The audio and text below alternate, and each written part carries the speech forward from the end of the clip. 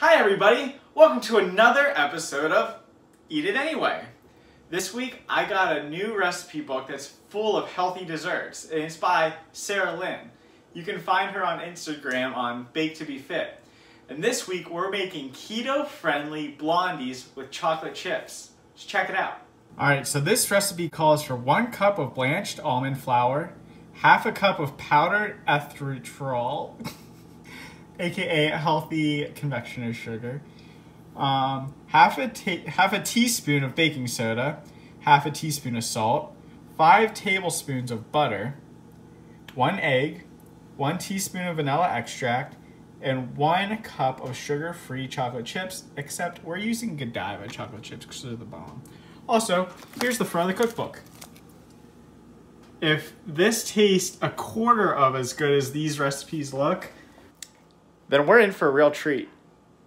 Alright, so first things first, I just preheated the oven to 350. Now I'm gonna grab a bowl.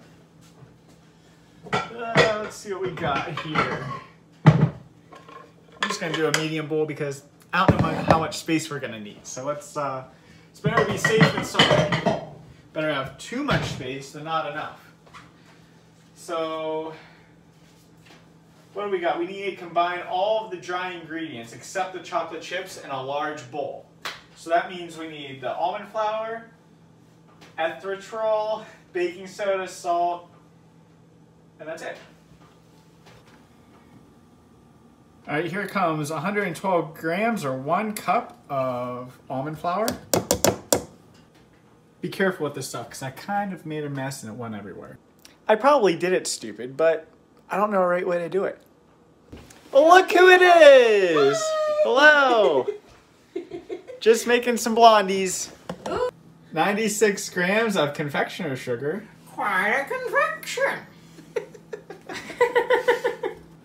1/4 teaspoon of baking pop. Just kidding. It's soda. Shrimp with pepper jack cheese.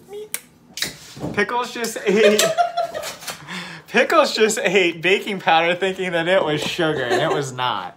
Anyway, here's half a teaspoon of salt. Seriously, don't eat that. Seriously regretting that. You loved it. Hi! Hello. Mix, mix, mix. Oh, cool. And we're all mixed up. Then with the pull-out thing. 70 grams of butter. Here comes an egg. Ugh, gross. You love it. What the hell are you doing? You're out of control. 1 teaspoon of vanilla. Ugh, if I could get this thing open. Jeez, oh man. Did you glue this? No, I don't even use that thing. Oh my gosh.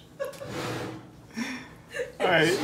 That might be a little bit more vanilla, but it's fine. Everybody likes vanilla. Got the egg to separate from the gooey part. Weird. Alright, now we're gonna mix this stuff up.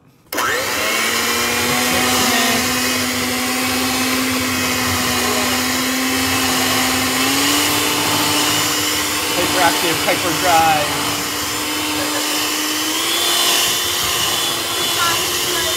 I'm trying.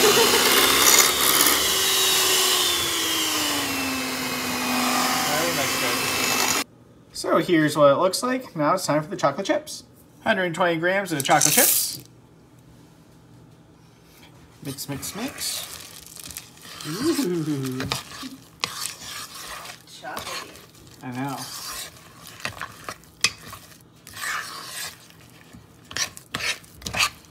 Get in there all nice and deep like. How about it? Successful. Looks pretty good. It does look pretty good.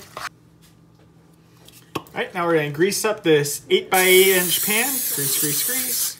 That was probably too much. It's fine. Okay, so now we're going to dump this stuff in here. Whee! There it goes. Chocolate chips look good. You can really smell the vanilla. I know. Oh boy. Cool. All right, now I think we're ready for the oven. We're gonna stick this in for 27 to 30 minutes. See you in a bit. All right, stop everything, it's done. All right, check it out. I'm gonna get it out. It's looking brown around the edges, as you can probably tell here. I don't know what to do. Looks good.